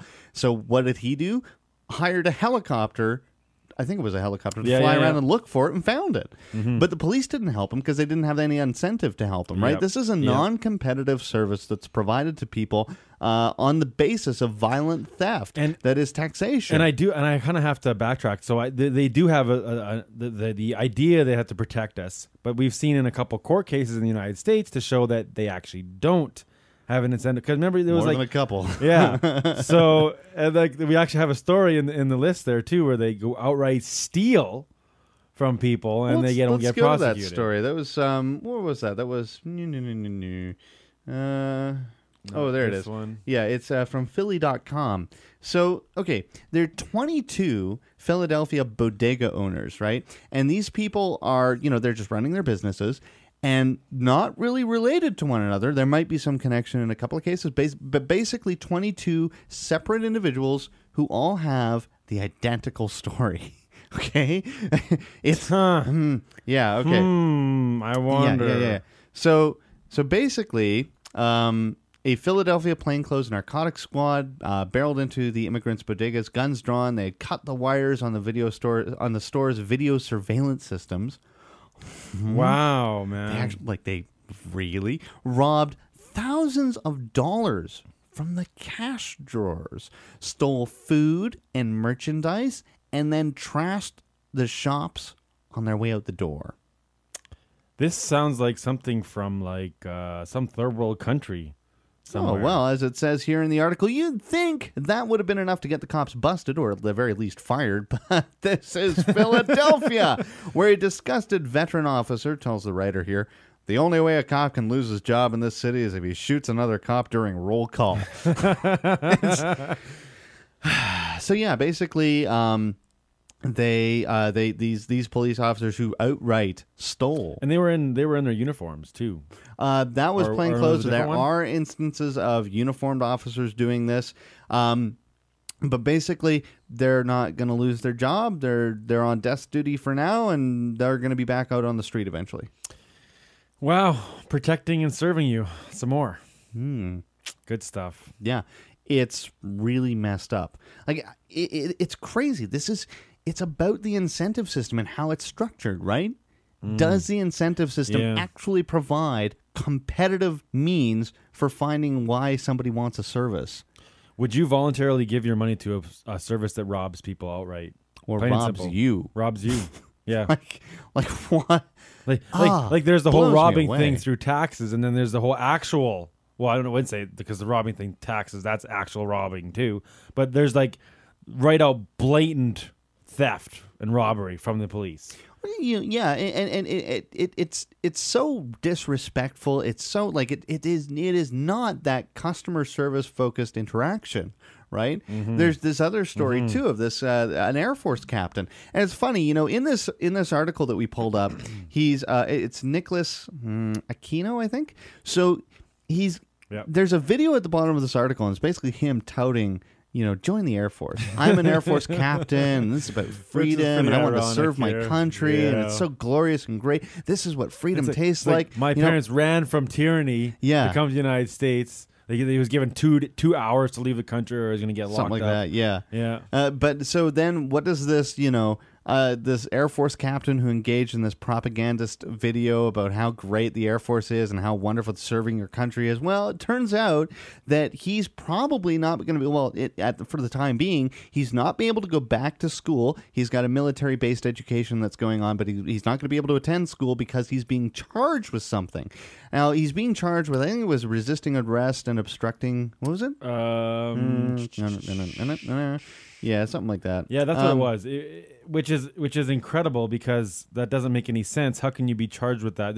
There has to be something initially wrong here's in the what first happened. place. Okay, so yeah, 7 weeks after the ordeal, he received a warrant for his arrest from county prosecutors for resisting arrest and obstructing a peace officer. So here's what happened. He was walking around his home. I don't know if it was on his own property. Yeah, I believe it was outside. I think it was outside his home, although I don't think it's specific in the story. But anyway, somebody calls and says, there's a suspicious person walking around the outside of this house. Cops show up, demand identification from him. He's on his own property, so he says no. He First mistake right there. Yeah, he asks if he's being detained. So then the cop says, yes, you are being detained. So then he shows him his ID. And he even gets to a point where he shows them bills that proves he's the resident of that location. He gets handcuffed, thrown in the back of a cruiser. The cops break into his home. Okay, I'm not sure if it was unlocked and they just walked in, whatever. But they go into his home. Now he's facing here's the genesis. He didn't of have the any illegal. They didn't right? find any illegal drugs in his house. No, so the fishing expedition, I assume they probably went on when they went inside, right? Mm-hmm. But basically, here's what it boils down to: he was walking around on his own property. Cops show up, harass him. Now he's being charged with resisting, or they initiated this incredible. problem. Yeah, some busybody too, right? Calling.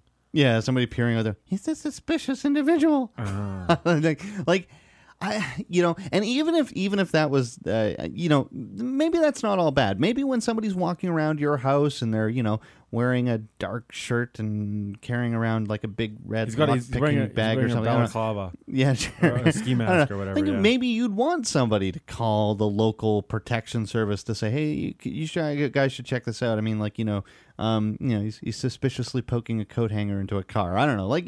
Maybe you'd want somebody to call. That's not unreasonable. But when the cops show up and basically they're power tripping, right? Mm-hmm. They're just showing it's a simple inquiry, right? Do you live here? Yes or no? Yes. Anything you might be able to show me to prove that you do? Because, your neighbors are kind of worried that your home might be being treated. That sounds reasonable, yeah.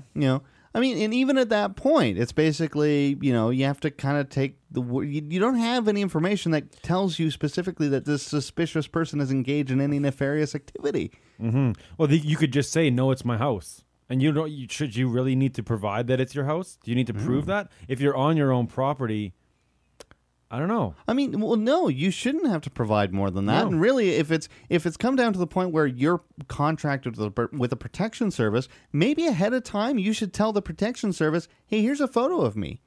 Here's what my name is. I have this color skin. I talk with an accent. I don't know, anything that the protection service might want to know. Maybe when the protection service contracts with you, they say we request a photo so that when the officers arrive at a location, your property, they can pull up a photo on the computer to say, oh, this is what this guy looks like. There's so many possibilities, but basically what you have to keep in mind at all times is when you're approached as a private individual, what are your requirements? What are your rights? And your rights are not to be aggressed against in any case. That's it. Unless you are initiating force. Yep. There's the exception. That's it. Now, I like to kind of segue to this anonymous Supreme Court authorizes warrantless stops and searches based on anonymous tips. So this kind of, we just came from a story where an anonymous tip essentially caused the guy's rights to be violated. Now the U.S. Supreme Court is saying that, yay, go tyranny, go. Yeah, in a very firm 5-4 split decision, by the way, because the law is so clear. What's interesting here is, if you talk to anybody that lives in East Germany, 20 years ago, right? It was more than maybe 20, 25, 30 years ago. Yeah, okay. I'm getting old. I still think we're in the 90s. You're not talking about this in high school anymore, man. Yeah. So they would say that the system, that people were put into compliance based upon neighbors snitching. And there was a huge network of people that would just snitch. And that's kind of how the system worked, where you were aggressed against. And you basically, before you spoke to your neighbor, you would make sure that no one else be looking around, and you'd be maybe even thinking that, is my neighbor going to snitch on me now? Am I going to be sent away because of what I'm saying? This is kind of the similar thing that's happening now, and it's being justified by the state to say that they can actually continue to do this. Hell of a perspective. Creepy. Yeah, it is creepy. And it comes down again to violation of those natural rights you have not to be aggressed against, not to have force initiated against you. So this is crazy, right? The idea that this freedom-loving land, that the United States could now, through its court system, basically say, yeah, anonymous tips, that's okay. And what's really bad about that is you get an abusive bureaucracy, right? Maybe you've got, and you know, oh, this is so crazy, isn't it? Even if you get a system where, okay, look, if you're a cop, you have to at least say that you got a phone call and it's got to be provable, like there's got to be a phone record or something, fine. Then you're a power-tripping cop, you buy a burner cell phone, I was just going to say, call yourself, done. You can essentially violate anybody's rights outright, no matter what now. And it's no not matter it's what. not an argument about it's not an argument about whether or not you think bureaucrats and government agents are good people. It's just, look, is there an opportunity for rife abuse being monopolized and not market accountable? If the answer is yes, then it's going to crop up. And in this case, anonymous tipsters being able to be the justification for why you're being stopped on the road, that means, look, in a realistic sense, that means anybody in the United States can be stopped on the road at any time and have a fishing expedition go on just because some anonymous cop with a burner phone, anonymous tipster phoned the cops and said, I think that person has drugs in their car. You should search it. Not even their car. You could talk about the New York City stop and frisk, right? Like, incredibly racist, incredibly anti-freedom. In its application, yeah, it's incredibly racist, but on its fundamental base, they have quota systems. You got to go out and violate people's rights. Yeah, and if you don't, you're going to be internally reprimanded for it. Like, my God. That cop that was speaking anonymously said that his captain or something said, or maybe it was a sergeant that said something about we're going to go out and violate people's rights today. And the big speech in the room, before they and that was New York get all riled up. Yeah, like it's amazing because that's how this stuff devolves, right? And it's about that monopolization of power. Yeah. You know, because Stefan mentioned, right, that maybe all of this stuff is a market incentive, and it's just obstruction. It slows down progress and freedom. It snuffs it out in some cases. You know, there's no when you're looking at an end result, the path to that result is so very rarely, if ever at all, a straight line. There's lots of different sort of situations that happen individually along that path that are different. You know, when I look at how the market works in general, right? Sometimes there's a market failure. You know, a business closes up shop and goes bankrupt. That doesn't mean that a market is unproductive. It means there was an instance of failure. There are also instances of success where businesses grow and become prosperous and successful. So either thing can happen. And in the case of when a state impedes growth, I think that growth still happens. I think the market still wins, whether or not you want it to, right? But it slows it down. And is it that market incentive? Is it provide? No, it is just flatly an impediment, right? Doesn't stop it, but it does slow it down.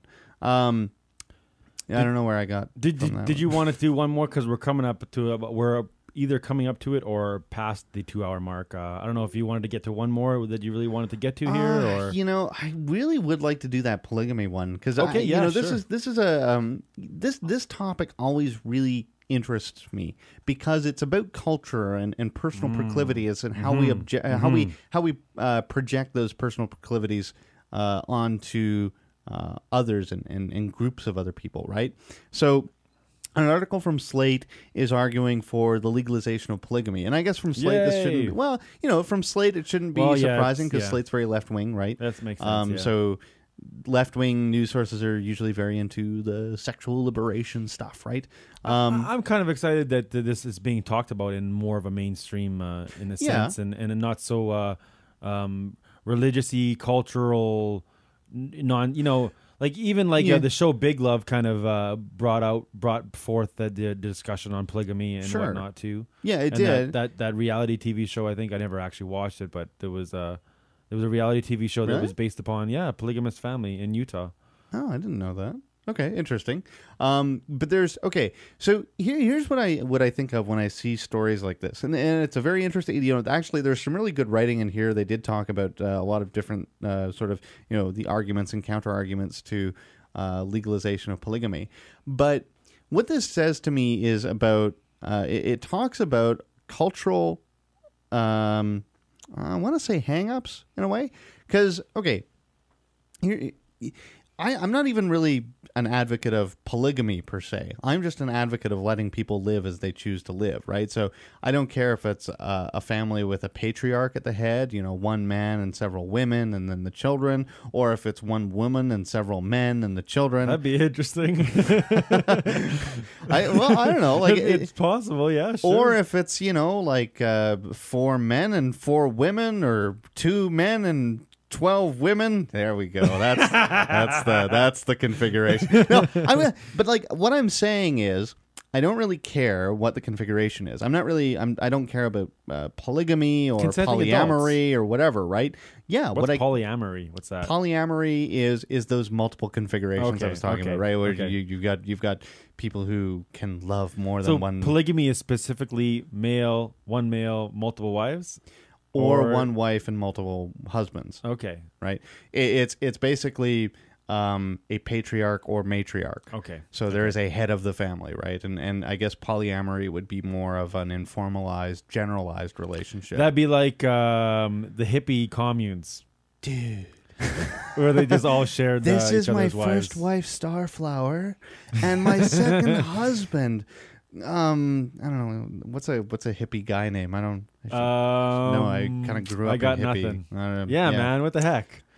Autumn Ethan. harvest. Anyway, okay. So, but the point is, you have these potentials for very different relationship configurations, and I think that the reason that people don't like certain configurations, for example, polyamory, is basically because if you get if you get yourself into a relationship and you look at your partner and you say, I don't want my partner to go and have sex with somebody else, right?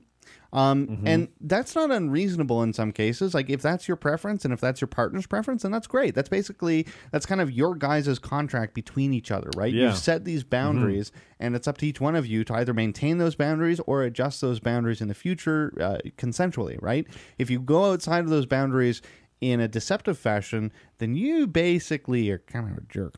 Like the YAD principle. Yeah, you're a dick principle, right? So it's interesting to look at, and I'm not saying that everybody should have this polyamorous lifestyle or whatever. I don't really care. What I care about is your ability to determine that for yourself.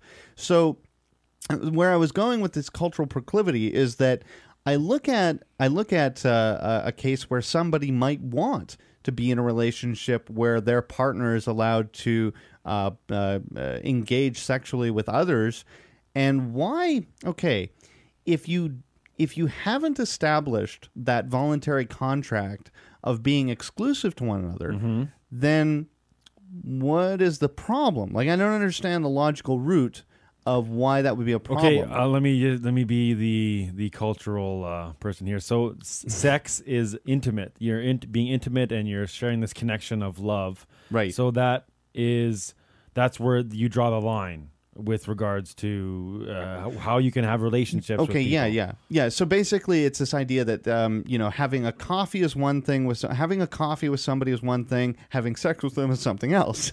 and to a point that's true, right? There are certainly different chemical reactions in the body that take place in respect to sex. It's very unique. It's not having a cup of coffee, but in an ethical sense, there actually doesn't seem to be a difference.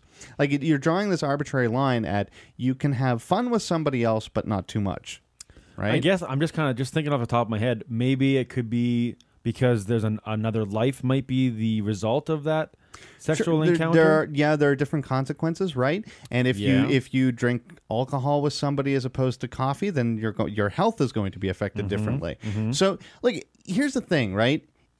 again, I want to make sure that people don't get the wrong impression. Like, I'm not saying that relationships that are founded on exclusive sexual pairings, like, I'm not saying that that's bad. What I'm saying is that you have to have the freedom to determine that for yourself.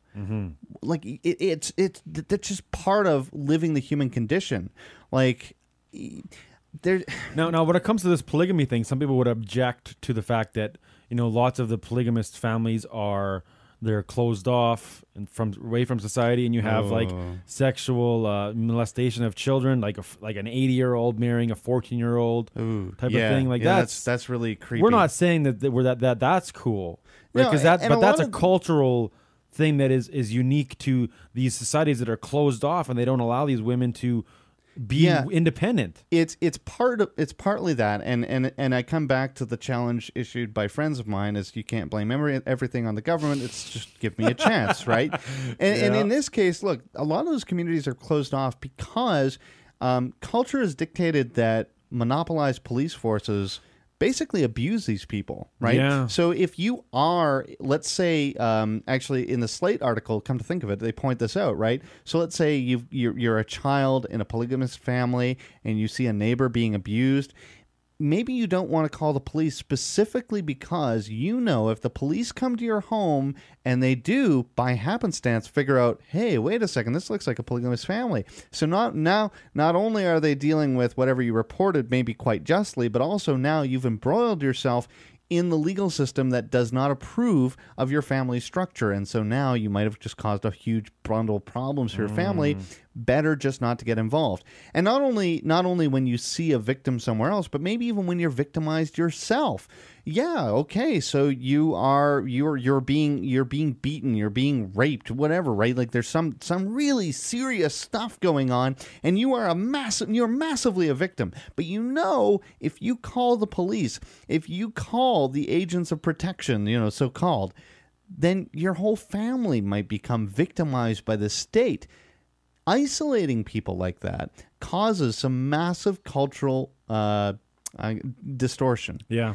I think that it's a lot easier for those communities to basically embrace what I'm going to call cultural nonsense and idiocy in doing things like marrying 80-year-olds and 14-year-olds together, right? You make this den of really unethical behavior possible, because I don't think a 14-year-old is going to voluntarily enter into that sort of a relationship, right? I think that I don't think their brain is quite developed enough to even make that decision. Not only or that, how does that work? No, not even that. I think it's easier to coerce and pressure somebody into that when that community is closed off. Yeah, exactly. When there are so many options that are being not presented. Yeah, not presented exactly. And everyone around you is saying that it's all normal and completely fine, and the authorities in your life are saying that you have to do this. This is what you do, and everything. Right. So I don't know.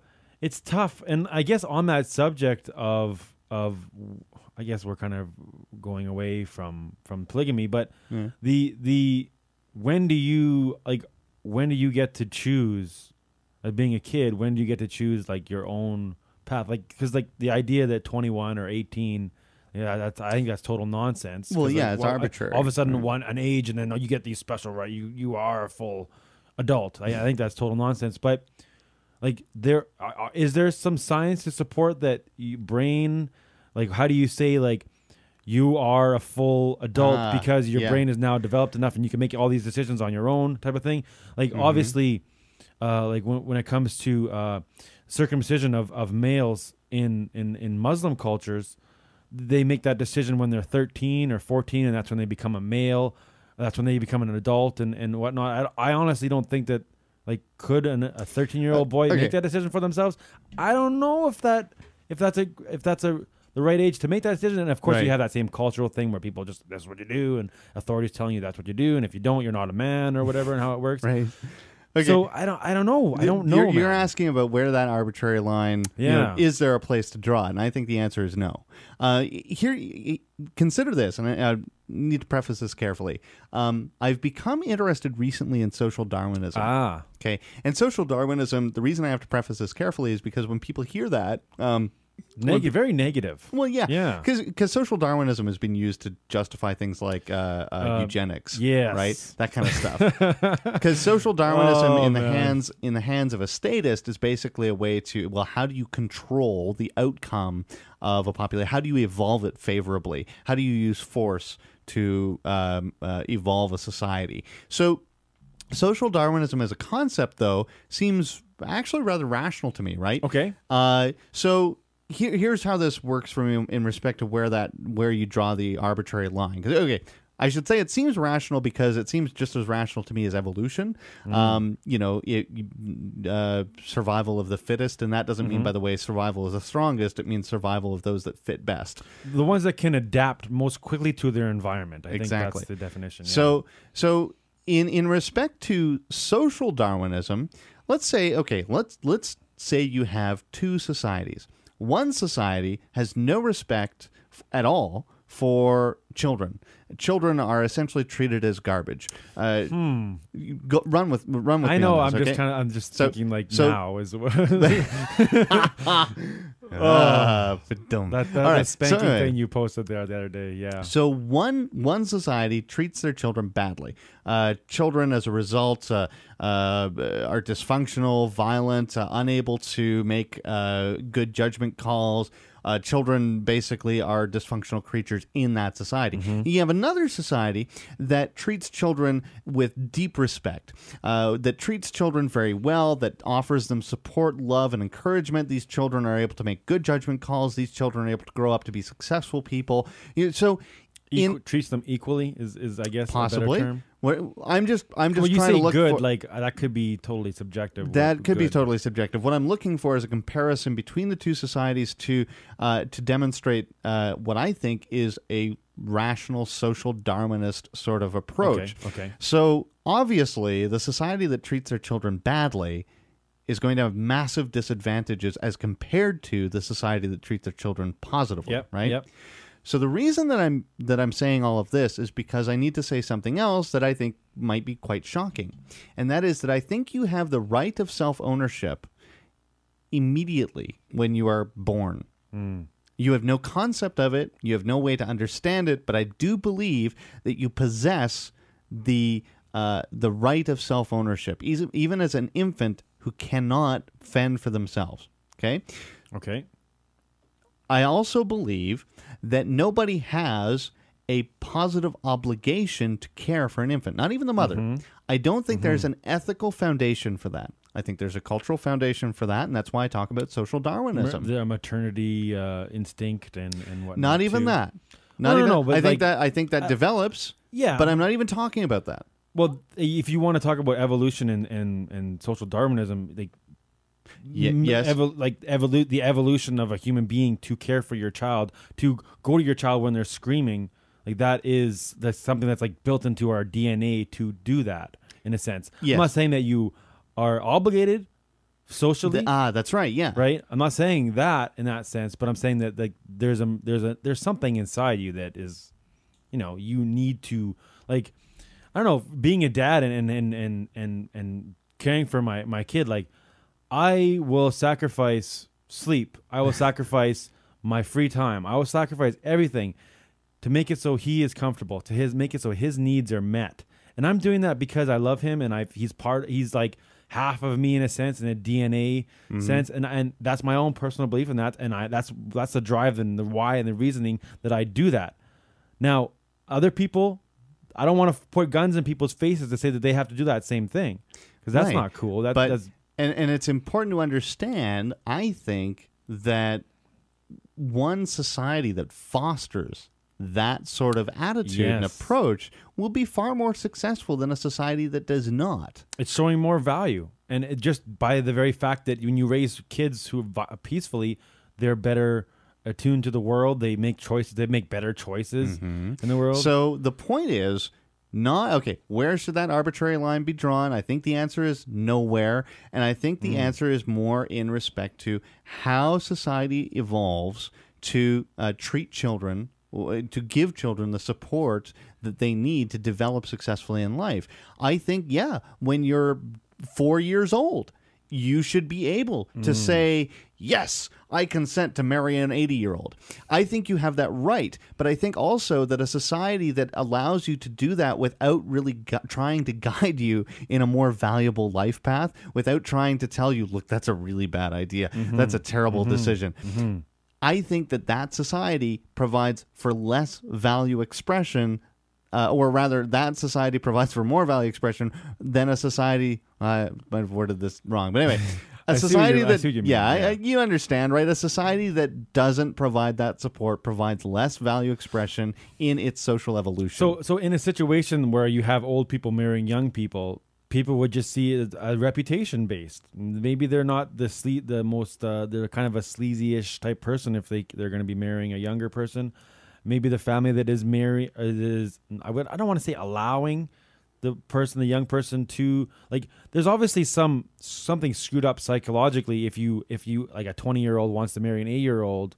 Like, there might be some issues that are been caused possibly by you're being raised as a kid. Right? It's dysfunctional, and that's again where these market dysfunctions come from. Is what they result in rather is a lack of value. It's simple. Yeah. It's really simple. So that's why I've been finding social Darwinism to be kind of fascinating lately.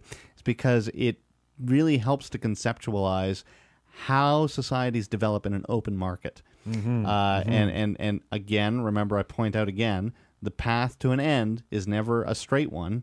There are always good and bad scenarios and situations that crop up, but I don't think the answer to those bad scenarios is to centralize how we approach them. I think the answer is to provide as much freedom as possible, so that people can take advantage of positive value opportunities. And one possibility would be, again, the insurance company. If your insurance company is going to give your children full adult rights in a sense at a certain age, that age will be determined by multiple companies figuring out what the best way to insure you is at a certain, the market's going to figure these things out. There might be an arbitrary age that the market kind of determines, possibly. Could be, yeah. But that if that does happen, that is going to be based upon the market principles of why that is happening. Right now, it's just 18 because school. Or 19, or 21, or yeah, or 16,